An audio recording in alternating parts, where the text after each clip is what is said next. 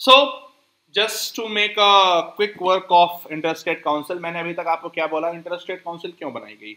Inter state council इसलिए बनाई गई क्योंकि एक समय था देश में जब शुरुआत में कांग्रेस की सरकार सेंटर में भी थी और कांग्रेस की सरकार सारे स्टेट्स में भी थी, कन्फ्लिक्ट स्टेट और सेंटर के बीच में कम हो रहे थे। और लेकिन थोड़े दिन बाद क्या हुआ कि जब देश में और प्रदेशों में अलग अलग सरकारें होने लगी तो कन्फ्लिक्ट बढ़ने लगे।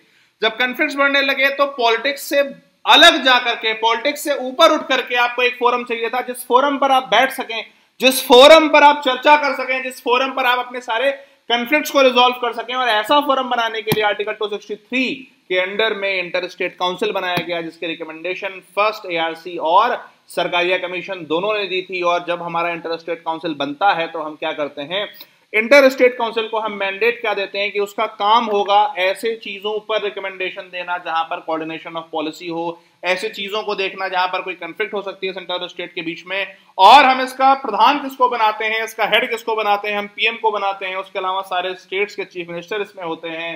ऐसे यूनियन टेरिटरीज जहां पर लेजिस्लेचर नहीं है वहां के एडमिनिस्ट्रेटर्स होते हैं। ऐसे यूनियन टेरिटरीज जहां पर लेजिस्लेचर है वहां के सीएम होते हैं। 6 कैबिनेट मिनिस्टर होते हैं जिनको पीएम नॉमिनेट करेगा। लेकिन इंटर स्टेट काउंसिल मिनिमम एक साल में 3 बार मिलनी चाहिए, उसकी रिकॉर्डिंग इन कैमरा होनी चाहिए। लेकिन सिर्फ 3 बार मिलने से तो मुद्दे सॉल्व नहीं होंगे।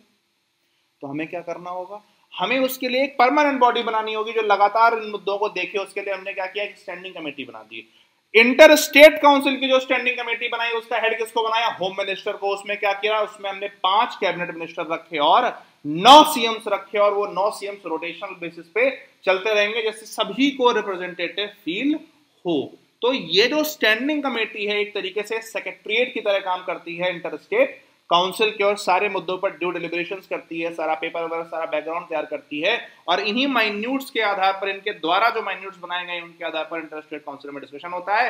और इंटर स्टेट काउंसिल में जो डिस्कशन होगा वो कंसेंसस बिल्डिंग बेस्ड होना चाहिए, यानी कि वहां पर इंपोजिशन ना हो, वहां सबकी बात सुनी जाए और सबका कंसेंसस बिल्ड किया जाए। So you can say inter state council is a example, is a tool of cooperative federalism, जहां पर सेंटर और स्टेट साथ आकर के अपने सारे मुद्दों को रिजॉल्व करते हैं।